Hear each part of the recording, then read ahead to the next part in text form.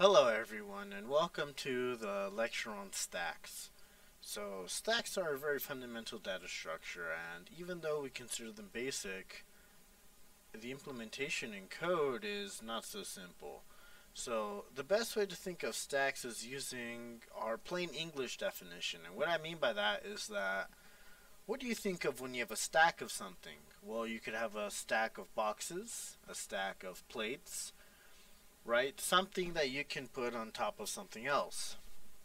However, in terms of programming, what we're looking at is stacks of integers, stacks of what else? Floats, other classes that you can consider, really any sort of object or some sort of data type. You can have a stack of it. And it's very similar to an array and a dynamically allocated array or even a linked list.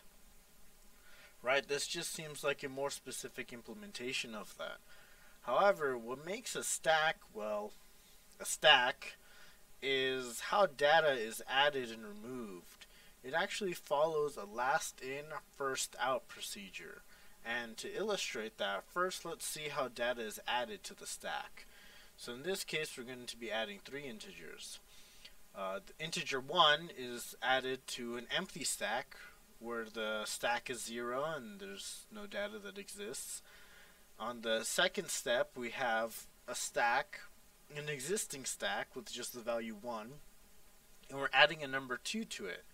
And then on the next illustration here, we have 3 getting added to the stack, right? So here, we're adding data to the end. And if you implement this as an array or a linked list, we're adding to the back. We're adding to the end of the array. Right? So this is one property of the stack. When we add data to the stack, we're adding it to the end of the array or to the end of the linked list. Actually, that's only half true. The idea is that if you can also add it to the beginning, but it can only be the beginning. The idea is that, the generalized idea is that you just need to add to one end of whatever underlying data structure that you have, whether it be an array or a linked list or doubly linked list or something else.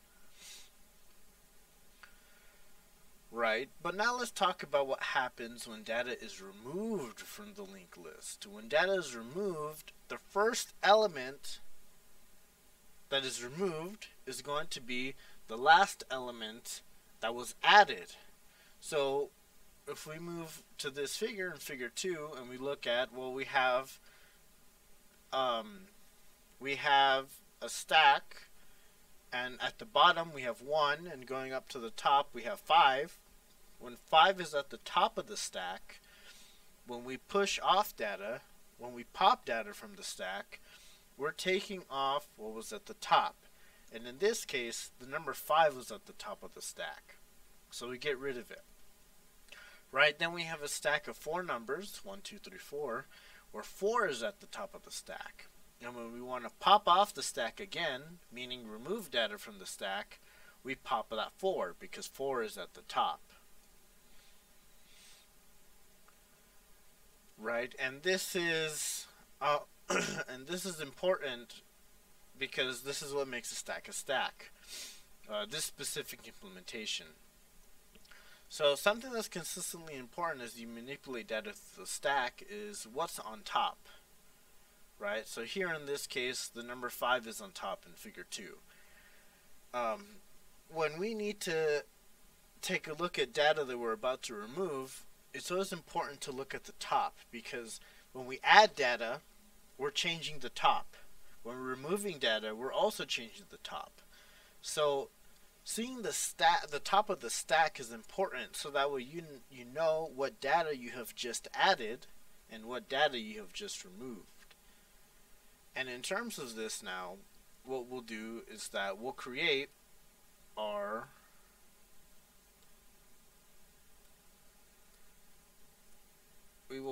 stack using dynamically allocated arrays.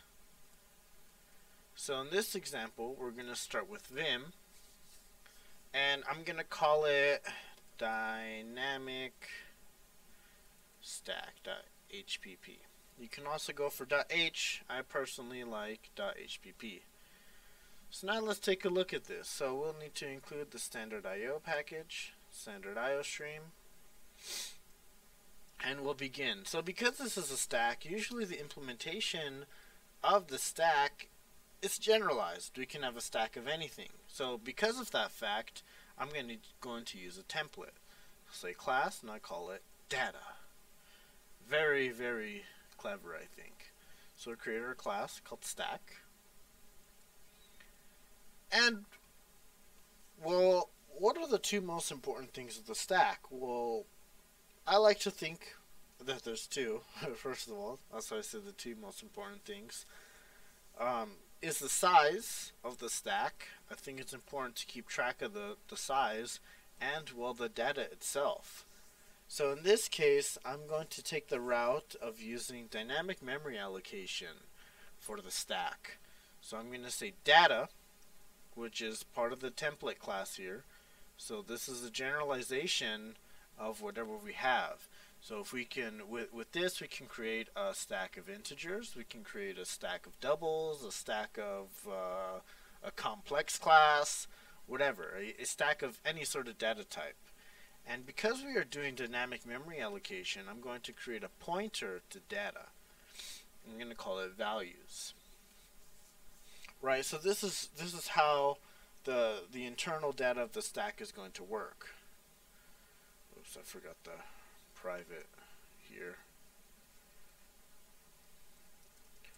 Let's push everything right here. So here we have the private data of the stack, right? And this will be what's internal, the internal data, what's important about the stack.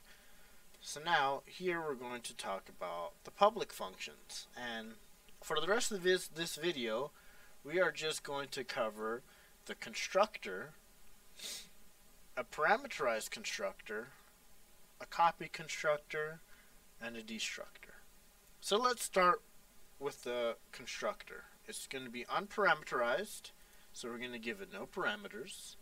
And, well, what happens when we have an empty stack? Well, if the stack is empty, the size should be equal to 0.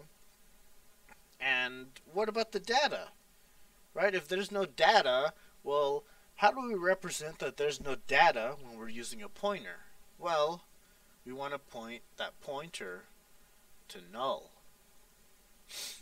Right? So with these two values, we know that our stack is empty when the size is 0 and when values is equal to null. But now, what if we want to initialize our stack with one value? And, well, we can cover that. We can do that. So I'll say data, and I'll say value. Okay. If we're given a value to start off our stack, well, our size should be equal to 1.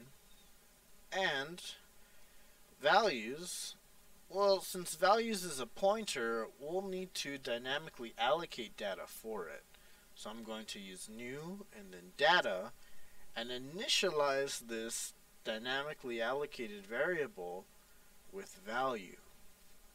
Right, so now we have a stack that's size 1, and we have a dynamically allocated 1 size of data. Right, so if this is an integer, I'm going to be allocating just one integer and initializing it to value. If this was, let's say, a string as well, I would be dynamically allocating one string and initializing it to value. It's very abstract. Right, but this is going to be the parameterized default constructor. So now, let us take a look at the copy constructor, right? So if you want to initialize a stack by using another stack, here's how we're going to be doing it. So we're going to make it const, and I'm going to say stack s. Okay. So here we're going to be assuming that the data is the same. That data from stack S is going to be the same as the internal stack data. So what do we need to check? Well, first we need to be checking the size, and we actually need to be checking the size consistently. So I'm going to make a size t, and I'm going to call it s size. I'm going to say s dot size. Right. So this is interesting. What I've done is I've assumed that the stack is going to have a function called size in the future. And this will be something that we'll need to keep track of in the future, because if we don't provide a definition for size for the stack class, this will generate an error. Alternatively, we can do this, size t, s size equals s dot underscore size.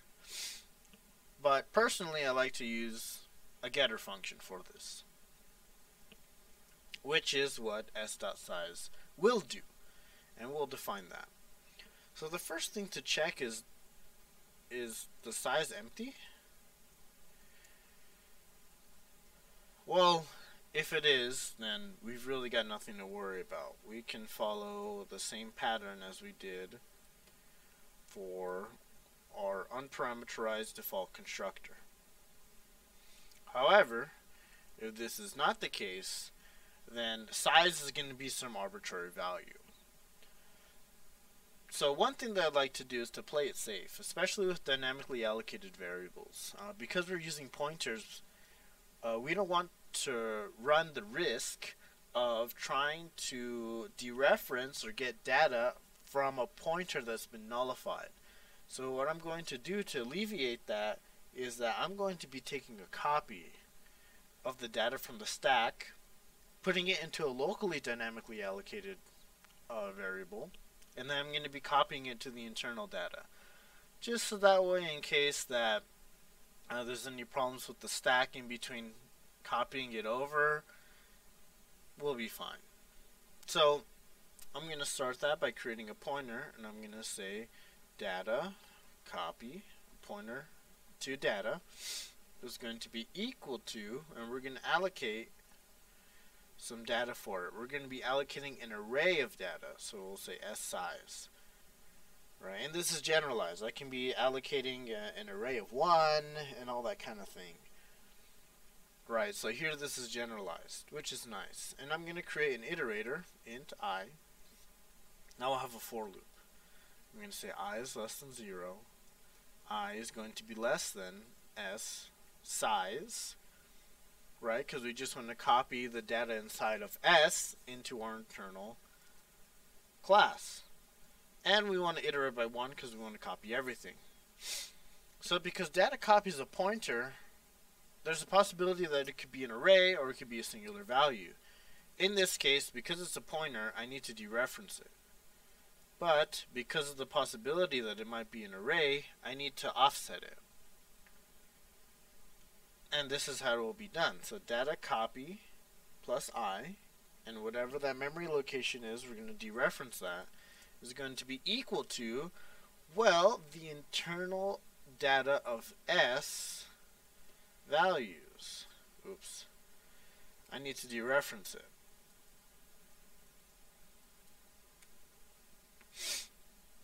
Right, so here what we're going to be doing is that we're going to take s.values, whatever data is in there, and we're going to be copying it over to data copy. And I is going to be the same offset given to both s.values and data copy, so it'll copy it 1 for 1, which is pretty nice. So now we'll do a check. If s size is equal to 1, then it's going to be the similar case of our parameterized default constructor, where we just need to allocate data just for one data. And we can do that just by dereferencing data copy. Because when we dereference data copy this way, we're dereferencing without an offset So it'll get the original value, right? It's the same as accessing it as an array, doing the same thing as this. So values, just for an analogy, data copy of 0. Right, it's analogous to that.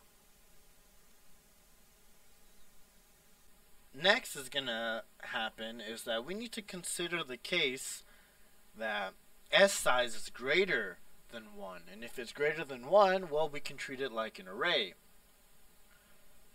And we can copy it like an array. So we'll have the else, or little else statement.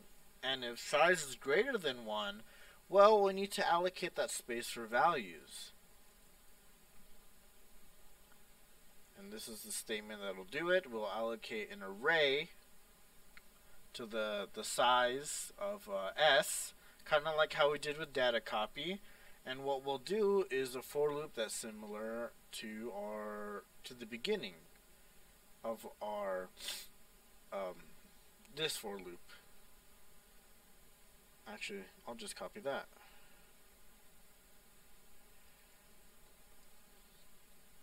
Alright, and we'll want to copy. We'll want to store everything into values. And we want to grab the copy from data copy. We want to grab all the data from data copy. And I got to remember to give it that offset because it's an array. Right, so here the copying is done. The internal data of this class that's calling the stack copy constructor has just received a copy of the data from stack S. Now what we need to do is two things. We need to update the size. So our internal size is going to be S size, which makes sense because we're copying the data from S to our own class. So it makes sense that we copy S size onto size. But now there's one last thing that we need to account for. On line 25,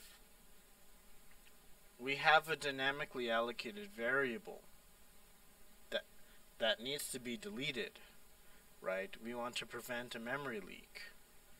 So in that here, I'm going to say delete this array of data copy. There should not be an underscore there. And that'll be the end of the copy constructor. Right, and this is very important because we're messing with dynamically allocated data, is that when there's no use for data copy, or when there's no use for a dynamically allocated variable like data copy here, we need to make sure that we delete it.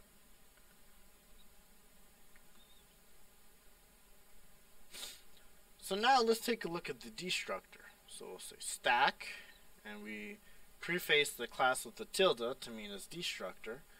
So one thing that I'll do is that if our size is less than 2, meaning it's 1 or 0, we're just going to delete values. And this is the key. This is the way for deleting one dynamically allocated variable, or for if it's already null, then to keep it deleted. Otherwise, if the size is equal to 0 or greater, then it's an array. So we need to delete it like it's an array. Right, this is especially important, and here in the destructor, it's very important that we dynamically, with our dynamic variables, that we free them, right, that we delete them, because we don't want any memory leakages. And with that, we're going to conclude our video. In the next video, what we're going to cover is we're going to cover the getters. Importantly, the size getter, because we defined that up here. Well, we called it here in the destructor, and we also call our size getter here on the copy constructor. So we need to define it. So we'll be doing that on the next video. And we'll also be looking at top. we'll be looking at top and seeing how we can get the top of our stack. Thank you.